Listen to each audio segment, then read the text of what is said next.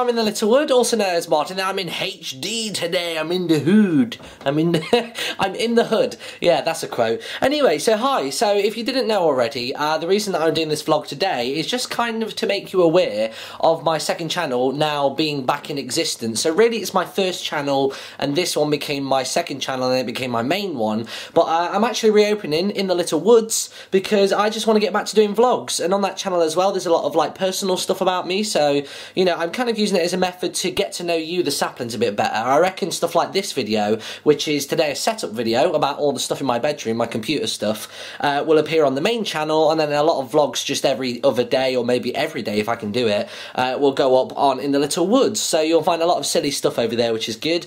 You'll find a lot of stuff from my past, kind of embarrassing, but you know what, it's weird. It's embarrassing, but it's also kind of nice to look at it and see how, like, you know, newbie I was at everything. Just like, you know, newbie at life, newbie at dressing, newbie at speaking, newbie at making videos, everything like that. And to see how I've now come to being amateur. So it's, it's like one step up the ladder. So before we go into this room today, actually, I've just been tidying up everything to do with fan mail. Those two bags that you can see right there, they're actually purely just like the envelopes and rubbish and whatnot. So that's everything that's left over, and all the mail that I've got is in that one little box there, which looks small, but I've actually compressed it down quite a lot. There's a couple of bits in there as well, and I have this, which is really cool bubble wrap. So I'm just gonna like put this onto here because I don't know how loud the bang is gonna be. I've got this shirt on, by the way. I'm recording this on St. Patty's Day, but oh yeah, that was a loud one. Probably think I'm in the hood. They probably think there's gunshots going off next door, and oh god. That's like all my energy to actually do. Anyway, okay, cool. So right, I'll tell you what, let's go through into my bedroom then. I was in the old man's room a second ago. So this is my setup. I've literally just tidied my room today. That desk has never been cleaner, neither has that one, and neither has that one. But before we show you all my computer stuff, it might be worth showing you my little sort of like drawer things. So basically everything on the top shelf is like memories and business stuff. Second drawer is gaming, so you can probably see here I have just tons and tons of magazines, mainly Games Master. You can see all the games at the back. I've got loads of, like, you know, Xbox games. And if you actually look here, if I was to take some stuff out, you can see that just below here, maybe. No, you can't. Basically, there's a row of games going along the back, and there's also a row of games going along the floor behind these magazines. I've got this as well, which is interesting. The Guinness Book of Records for Gaming. It's the very first Gamer Edition one that they did, which I thought was really nice. So that's that. And then apart from that, I've just got the last three shelves are just random stuff, which is where I might actually keep the fan mail that everybody sent me to In The Little Box. So we've got that one there, which has got Sonic, and it's got my Sonic hat, my Link hat, which is just there. I've actually got the Dovahkiin hat in that one for some reason. Not entirely sure why it's there. And then you've got more crap, and you've got more crap in there as well. So that's essentially that. And then other than that, let's check out all of my stuff then. So first thing I'm going to show you is my TV and whatnot. I think the TV's like 27, 28 inches. I could afford a bigger one, but the problem is that it wouldn't fit, because I mean, you see that there, it only just fits my consoles to the right of it. I have all the next gen ones, by the way, PS3, Xbox 360, Wii, as you know, and you can also see a little thing coming out the top of the Wii, because behind here is where it's sort of what I like to call spaghetti junction. There's literally everything. I've got a GameCube controller for when I'm playing old school stuff. I've got this thing, which is a throat mic. Now, a lot of people get confused whenever I tell them about this, so I'm just going to turn the screen around so you can see. Okay, so this throat mic basically works like the ones in like the Navy and stuff. You put it around here, and it picks up the vibrations from your throat, and then you just pop the little earpiece in. You're like, yo man, I'm on your 6, and there's a gun there, and throw a grenade, and you just do that kind of thing. So there you go, that's that. And other than that, there's not much else going on back there. It's just typical, you know, those are the consoles, that's the TV. You probably noticed this little box over here that everything runs through. So this is essentially what I use whenever I want to record any, like, you know, console gaming footage. So I have a cable that goes from the PS3 to that, and then basically what happens is it goes from console to that little box, and then that little box into the TV. So that's the middleman. Now with that middleman, you can actually use a USB cable to go into my computer, which we like to call the Beast, and it essentially just puts out the video and the audio down one USB cable, which is just brilliant. And then that's kind of where we lead you to this. This is the beast, that's the back of him. And it's got a relatively nice grille on him. If I can move this around a little bit, you'll be able to see how it's got a nice sort of like arched front, I suppose. I mean, this door opens up as well, so you can get an idea of the shape of it. If I were to turn this like that, see how it's got sort of like the curves and the ripples in it. And there's not really anything fancy going off at the front. If I actually turn it around the other way, you'll be able to see the inside of it. If I can do that, or at least get the camera around there to show you very quickly, you'll be able to do that. So if I just turn the little screen around, see how you can see inside of there? So I went for red lights as opposed to anything else. I think there was blue ones available. I thought it's either going to be whatever comes as default, or I go with green if I could, because green would be amazing. And then yeah, other than that, I mean, the computer, if you want to know my specs, it's all on my website, InTheLittleWood.com, or you can actually check the channel description as well of this channel, and it'll tell you on there. Only other thing to show you is my setup, really. So this is kind of like, you know, where I spend most of my days, really. So I've got the Blue Yeti microphone. Now when I'm recording, I actually bring that round to the front of me. So typically when I'm recording, if I just put the mouse there, I'll have the microphone there. So when I'm speaking, it actually goes over there, but also catches some of the drop. So really I'm not getting any of the pop because I'm speaking forwards, but it's catching that bit just there. So that's really cool. There's a really cool dial on the back of it, you can see. So if you can see me, there we go. We got this top one here, which is the gain, so basically that's volume up and down if you want to change that.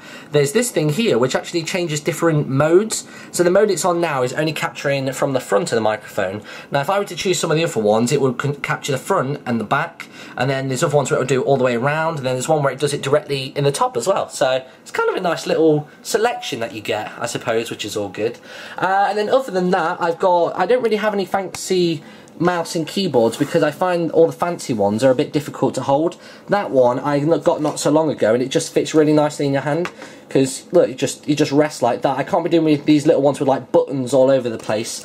It's a mouse, it's not a gamepad, you know. If you want gamepad, then get that, but don't mix it with your mouse, it's just a mess. And other than that, my keyboard, nothing fancy. I have been considering getting one of those ones that lights up so I can have all the lights off in the evening, but that's just a really basic Microsoft one. I love the shape of it. I love that the keys are relatively silent as well. You get like, you know, zero noise from anything like that. I've got a nice Acer monitor. It's about 18, is it 18? About 18, 19 inches, just like something else in this room. My PS3 when it's on its side. But yeah, so that's that. And then you probably noticed that the sizes are a bit different from the monitors. I was going to get another one of these monitors, but I probably could fit it in the width of here, but then I'd have literally zero space around it. So I decided to drag out an old monitor of mine from an old computer that was in the loft. And this is this one. It's just a nice little square piece. And I actually prefer it as well because the resolution on it is lower, so everything looks bigger. Because obviously the resolution's lower, everything just like sort of like grows outward, which actually helps because when I'm doing the live streams, I've got a really nice crisp gaming display, but then I've got huge wording on here when I'm looking at the live stream chat. So it's kind of ideal really, and you might have noticed this as well, this little thing that's sat here. This is actually a wireless Wii sensor bar, which is pretty cool. I've never, oh my god, this camera picks those up. See those little dots in there? I can't see those in real life. Oh, that's kind of scary. Oh god, okay. Well, anyway, power off. Do they turn off with the power? Oh my god, they do. I suppose that's how candles work. If you've never seen it before, make sure you do a quick look for candles for a Wiimote, because essentially what I never knew actually about the Wiimote sensor bar is that this little thing here is completely independent to the Wii. Like, the only reason that it plugs into the Wii is because it's a constant power source for the average home user. Whereas if I want to use it on my computer, like I often do, I play Wii games on my computer because one, I get higher graphics, and two, it's just easier than turning lots of different things on. But you can actually have it so, you know, the Wiimote is completely separate. So the Wiimote is what handles everything. This is basically like an invisible wall, and then wherever the Wiimote hits that invisible wall, it processes everything inside of the remote itself and sends that to the Wii. So the only reason that it's ever plugged in is just because it needs that constant power source to keep it on. Because if you look at this one, rather than having a power source that plugs into the console or the mains, it just runs off little AAA batteries. Runs off like, I think maybe 4 of them, something like that. Which is why I have that bad boy just down there I have tons and tons and tons of rechargeable AAA batteries because I need them for the sensor bar, I need them for my headphones, because these are my Dre Beat headphones. They're really nice. The sound quality is absolutely amazing. And a lot of people have asked why I have these, and it's mainly because I was coming back from America. I'd won some money in the casino. I was about to call it the arcade. but yeah, I could not wear Apple earphones for a second longer, so I decided to buy these, and they were really comfy. They're still comfy to this day. That's the one thing I'd say about them, is that the cushions on them never press down. They always bounce back, so they always feel like a new pair whenever you put them on, which is just brilliant. And another thing to note as well about how good they are at noise cancellation, they do that, and combined with this, it's perfect, because if I were to wear these and do a commentary, I can't hear my own voice, I can only hear what's coming out the computer. But with the Blue Yeti, it has this like instant feedback. You can probably see the light on it's flashing at the minute because it's got a mute button on the front, so that means it's on now. And yeah, and you can actually hear your own voice back in real time. There's zero latency because it's all done within the microphone itself. And yeah, that's another good thing to note about the Blue Yeti. My old microphone, by the way, is just underneath there, the Samson C01U. It's actually still plugged in and turned on, so sometimes when I record I choose the wrong microphone, which can get a little bit annoying. But yeah, other than that, that is my setup. Let me know what you reckon to it. It's nothing particularly special.